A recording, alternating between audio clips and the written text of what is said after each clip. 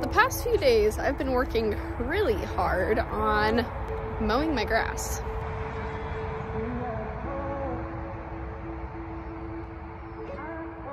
And let me tell you, it feels so counterproductive. A lot of my grass got pretty long. However, a majority of it was around 4 inches. And although I'm extremely excited to see some longer grass, the problem is once the grass gets to a seed head, it changes the chemical makeup of the grass, making it taste a lot less palatable for my cattle.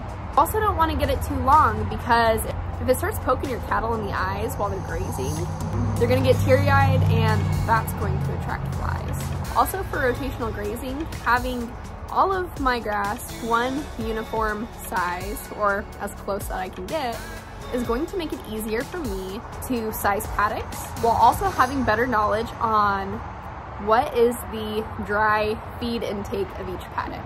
Clipped my grass. That's going to help me keep all the grass at an even length.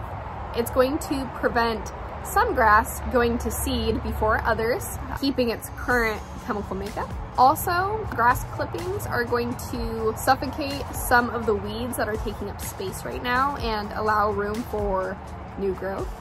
We do get a lot of clover and legumes out in our field, so it's also going to free up some sunshine real estate. Although it feels super weird to be mowing my lawn while I have cattle, I'm really excited to see how pre-clipping my pasture can be a useful pasture management tool.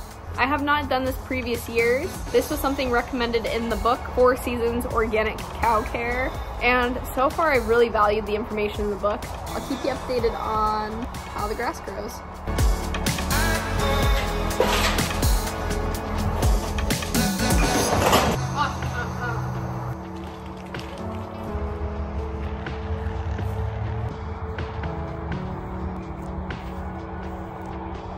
Thanks for watching.